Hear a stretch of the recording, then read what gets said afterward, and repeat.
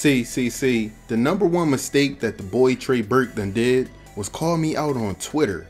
He decided to let everyone know that I'm not going to be the rookie of the year, that I'm not that guy, that he's going to be the rookie of the year. So I decided to take me and the Pelicans to Utah and show them who was boss. Now in this game I had about 16 steals, 40 points. I didn't get a triple-double, you know, still working on the assist game, but I do get some nice assists, nice little flashy passes. But one thing that's missing from NBA 2K14, another vital piece, is the stat line after the player of the game replay. Now, I'm cool with that, you know, it's alright. But one big problem that I had this game is that I didn't have any screenshots of our box score or of my performance. So you guys are just going to have to look at these stats. And yeah, Hall of Fame is real. They still were close to us with 27 turnovers. But I want to show you guys a vital clip. I did put a bid in for one of my teammates, and you guys are about to watch it right here. Check it out. Hey, I just wanted to talk to you about our minutes distribution. Not so much for me, but I think we've got one of our most talented players sitting on the bench way too much. Now, what I was trying to do here was basically get somebody a starting position over another. And there's one guy in particular that I would love to play with, and his name is Drew Holiday. He's an 88 overall, and he's coming off the bench. That's not realistic. Yeah, say no more. He's been terrific for us off the bench, and you could certainly argue that he's deserving of more minutes. Oh, of course. He's definitely deserving. Yeah, you know, he gives us a big lift every time he comes in. I just don't think we're losing anything by putting him out there, you feel me? Yep, I feel the same way. Well, and it's a way to deepen our rotation and spread the minutes around. It makes a lot of sense. I'll see what I can do. I'm waking up to ash and dust. I wipe my brow and I sweat my rust. I'm breaking in, shaping up. Then it's a revolution, I suppose. This is in the apocalypse. Whoa. First of all, Thaddeus Young is not going to be dunking on my head like that little pregame intro. But yeah, now that I got you guys' attention, I want to talk to you guys about a few things. But first I want to let y'all know about this gameplay I'm bringing to y'all. This is a game versus Philly. We are in New Orleans. I am going up against Michael Carter-Williams, but he's really not a big factor this game. Jason Richardson, Evan Turner, and Thaddeus Young really turned up. And I'm going to tell you this right now. When you guys look at the ending stats of this game, you're going to be like, what the heck? How the heck? Why the heck? But, you know, it is what it is. But the first thing that I want to speak to you guys about is trades.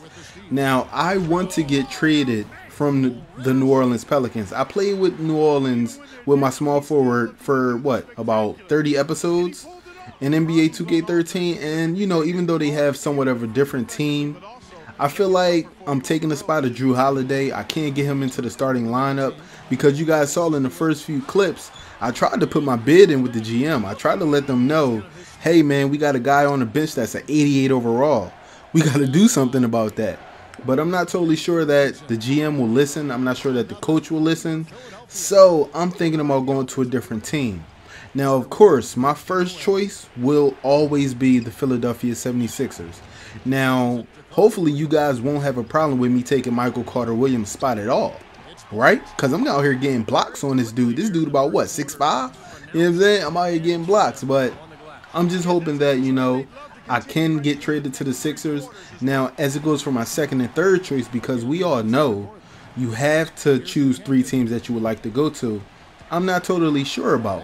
So I need your guys' help. I need y'all in the comment section going completely crazy, leaving all types of feedback. So, A, I need you guys to say either stay with New Orleans or get traded to the Sixers.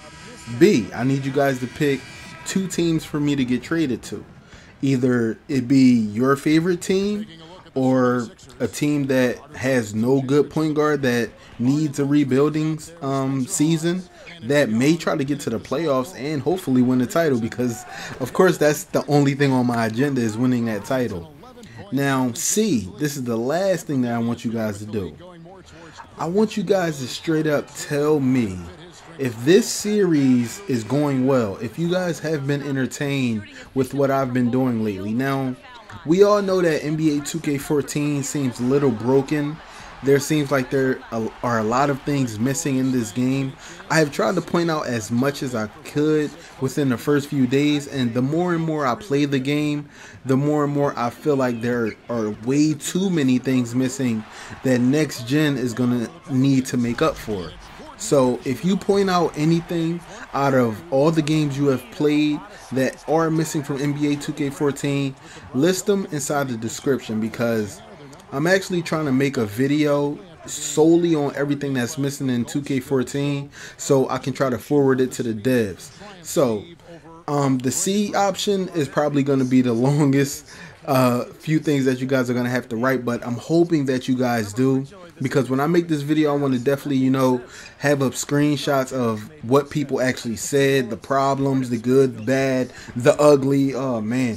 But gameplay wise, I noticed that mid-range jump shots don't go in as much, but three-point shots do still go in with a high success rate. So I'm not totally sure how those things go and how they coincide, but the way the jump shots is this year is kind of crazy. Now, I haven't seen a patch for NBA 2K14 yet, but I noticed when I did turn my system on today that they had a little update for Virgin Gaming. Now, I was thinking in my head, okay, you guys have something for competitive gaming, but what's going on with the patches for 2K14? Not totally sure about that, but hey, hopefully, I'm just praying for the best. I don't know. But jumping into the gameplay, this game, I guess like the first 2 quarters, it was okay. But I think I got subbed out, and when I came back in the second quarter, we were down 8. And then it ended up becoming double digits. Now, ever since then, for 2 straight quarters, I've been fighting back, trying to come back from this double-digit deficit. Now, of course, you guys know how I play. I play very aggressive. I try to get up and down the floor, get a lot of steals, and I try to involve my teammates. But it's pretty hard, man. Eric Gordon was having a bad first 3 quarters. Like, I don't know what I was doing, but every time I would pass him the ball, things weren't going good. Of course, things were going great for me. I turned up at any instant because you guys just saw me dunk on Michael Carter-Williams right there. Now, Drew Holiday, like I said, I want to get him involved in the game. I really, really do. Because I feel like since he can run the offense, I can run the offense, we would complement each other. It would be a great 1-2 punch. When he passes me the ball, I make shots. When I pass him the ball, he makes shots as well. But one thing I will tell you guys about the fourth quarter. Now, I guess I can't depend on Eric Gordon for the first 3 quarters, but what I can do is depend on him for the fourth quarter. Now, I'm not sure if he still has the closer signature skill, but Eric Gordon turned all the way up in the fourth quarter. It was like his rating went from 83 to a 99 in 1 quarter. So for 12 minutes straight, it was like he had the Gatorade Prime Pack, he had the closer signature skill, he had posterizer, he had dead eye, he had catch and shoot. Like, it was crazy. Look at this guy. He going in getting contact layups, not worrying about the no call, telling the ref, baby, we need that next time. But I'm going to just let y'all know now, I was the setup guy, and he was the guy finishing the job.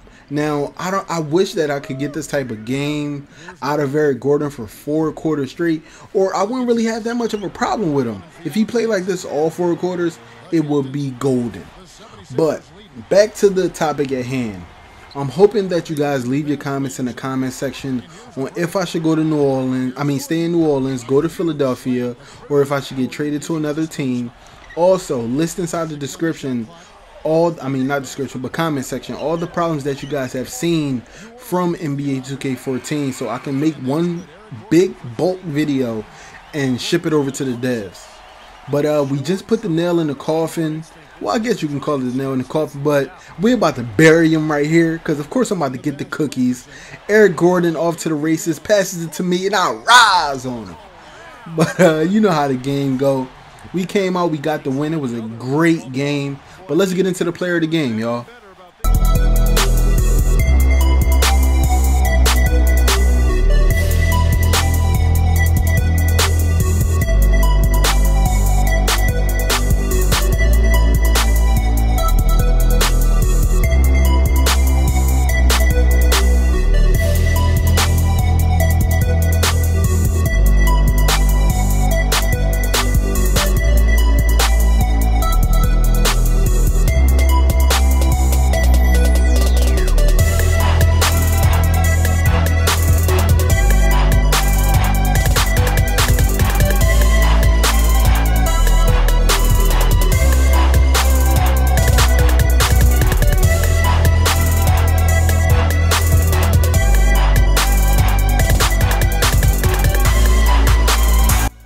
just been announced that you have been named the Conference Player of the Week for the past week. This is the first time you've received this award. Can we expect more of this from you in the future?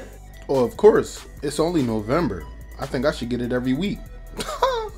Man, I certainly hope so. Feels incredible to be singled out from all the great players in the conference. I'd like to give my thanks to the coaching staff here, my great teammates, and of course all the fans that come out every night and cheer us on through thick and thin, man. Thanks, everyone. It was great. All right, you guys, I want to thank you for watching this video. Make sure you leave this bad boy a like. You already know, but this is IKC signing out. I will see you guys in the next video. Yeah, don't be asking me. Just sign up for that text messenger when I can upload a new video. But peace, y'all. I'm out. This is Siri. Thank you for watching and be sure to like this video. For more videos from this particular mode, click more videos. If you want to see more content from IKC, click subscribe. Oh, and don't forget to follow IKC on Twitter and to like his Facebook page. This is Siri signing out. Peace.